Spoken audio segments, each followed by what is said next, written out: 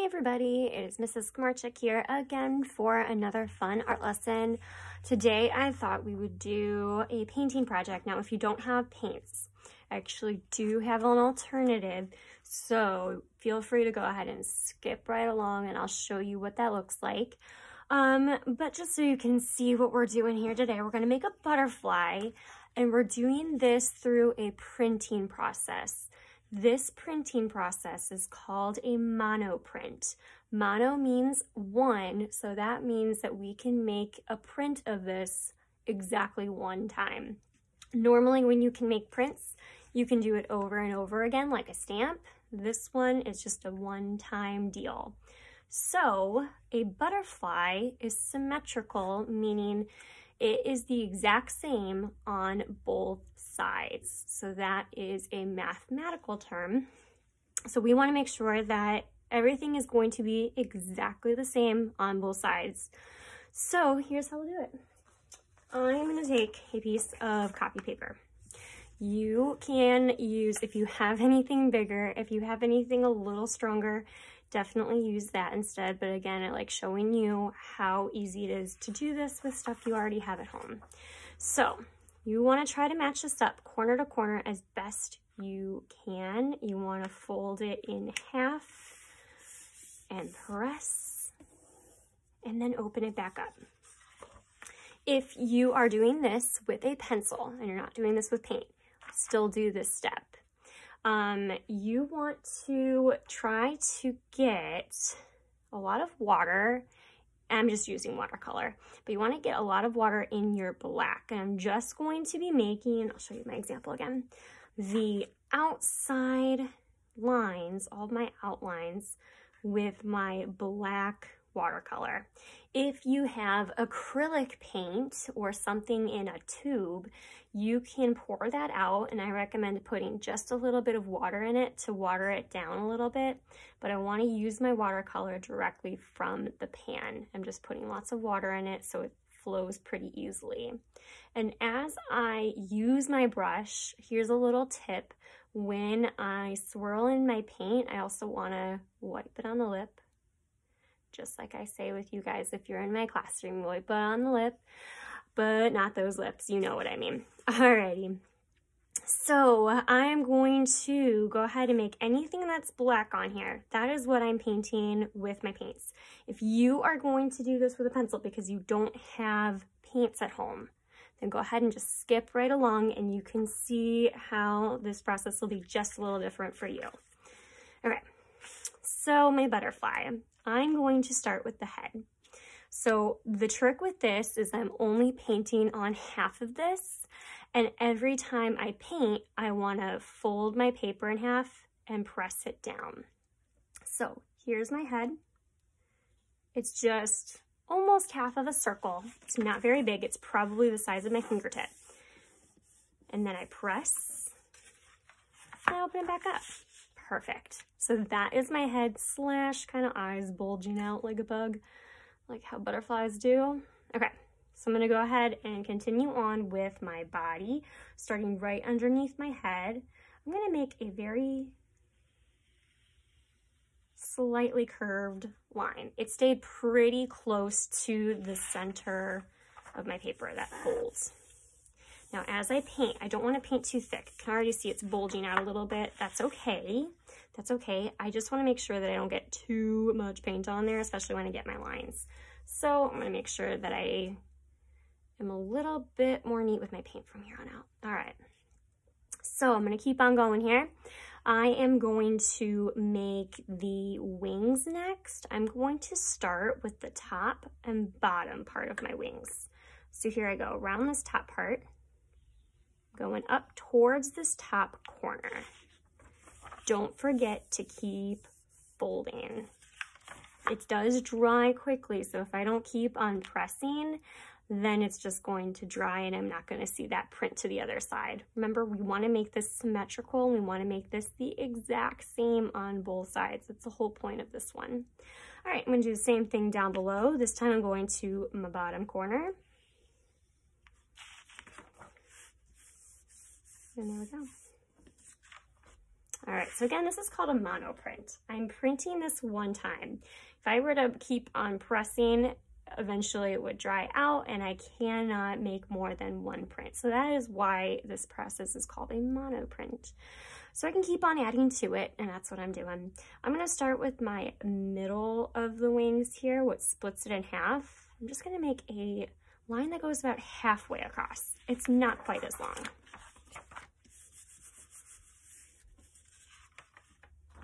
Perfect. All right, now for this next part, you can decide how the edge of your wings will be. If you want to make them just a little curve line, that's fine. On my example, I did a wavy line, so just so you can see how something else is a little different. I'm gonna try something. I'm gonna try two different ways just to show you some diversity here, what you could do.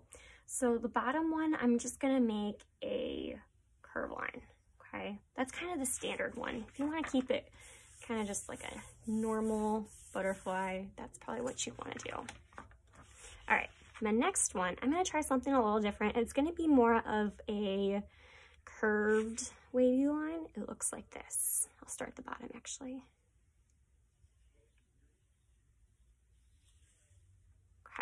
So just something a little different. I like to switch it up when I can. Okay, press really well.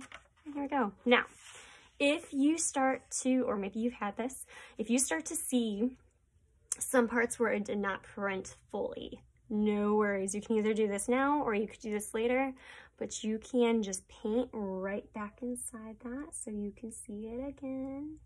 Now the trick with that is you can't make any new lines. These are lines that you would have already had. Otherwise, it's not going to be symmetrical. So I'm just filling those in. And again, you can do this now, or you can wait and do that at the very end and see all the ones that you need to make. All right, so now it is time to design our butterfly, and you can do this any way you like. So you just want to break up the spaces here using your lines and shapes.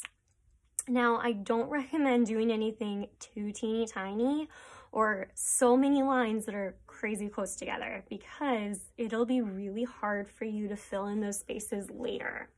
If you have paints and you're filling this in with paint, the paint will only go so far. You want to make sure that they don't blend into each other and they're not super close next to each other, because it'll just be kind of a mess at the end. If you're using colored pencil or markers or crayons, now it's a lot easier to fill in those tiny spaces, but it might take a long time. So just giving you that heads up, a little of a warning. Make sure you're not doing anything too close together or too teeny tiny.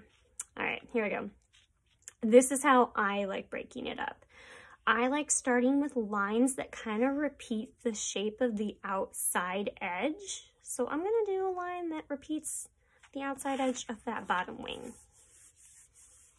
And then I'm gonna go ahead and break that up even more. Now, if you go quickly, you can do a couple lines at a time because you're doing so many lines now. So that's what I'm doing. This is kind of a big space, so I'm gonna break that up. How do I wanna do this? I'm gonna do something a little different.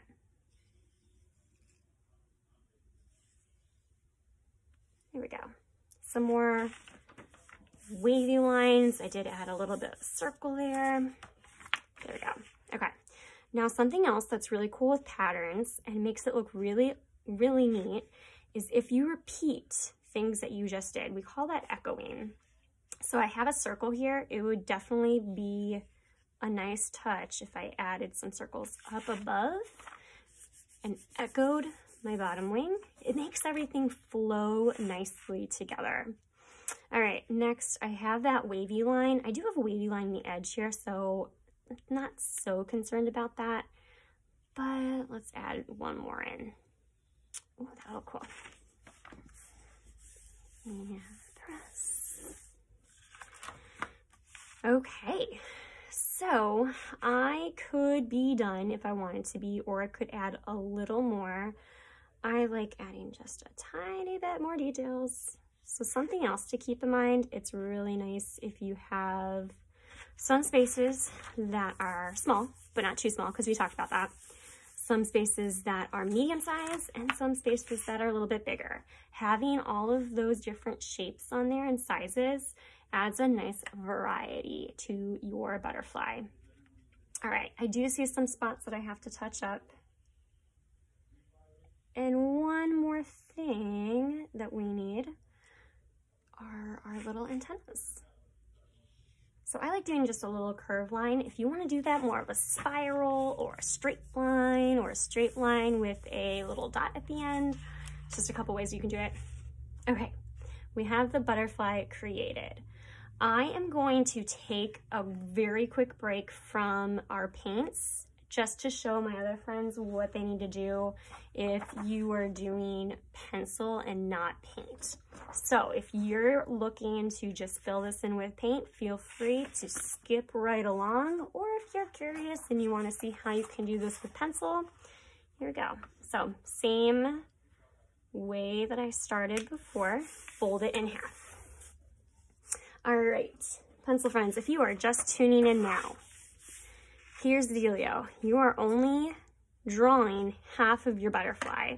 So I am going step by step, drawing my butterfly with you. Feel free to pause and catch up. I'm gonna go a little bit quicker because I'm just showing you what half of that butterfly looks like.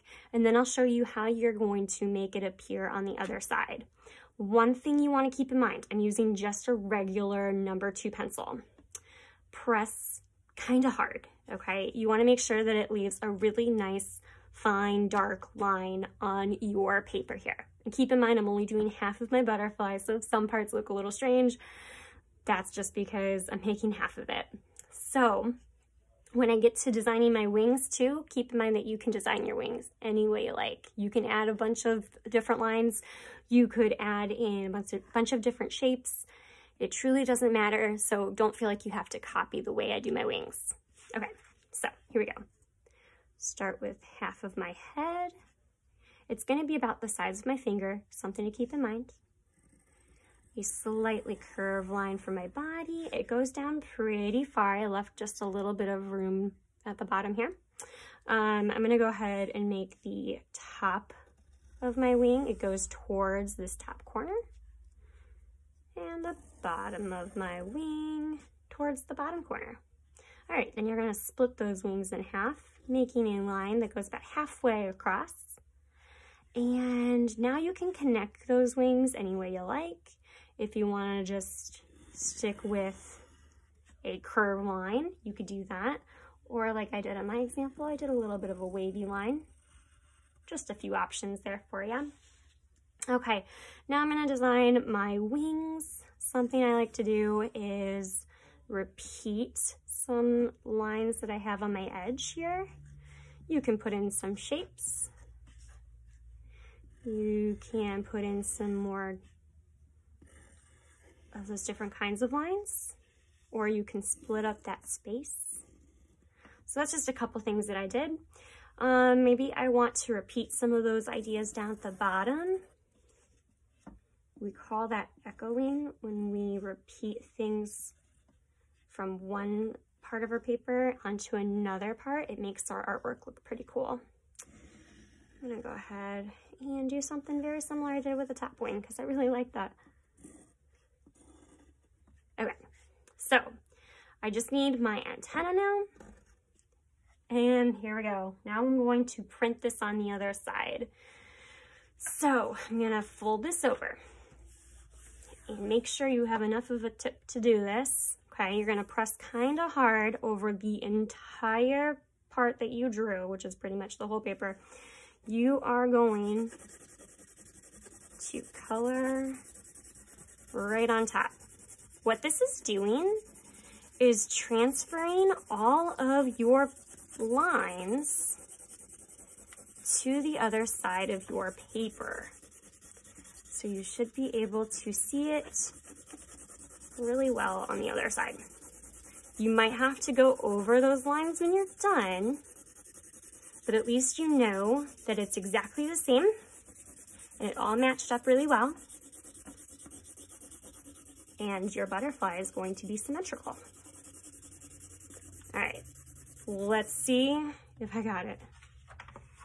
Perfect. It's kind of hard to tell on the screen, but I can see where my butterfly printed. So all I'm going to do is go back over all of those lines so you can see it one more time.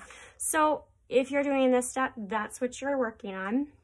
My friends that are painting, I'm going to come back to you.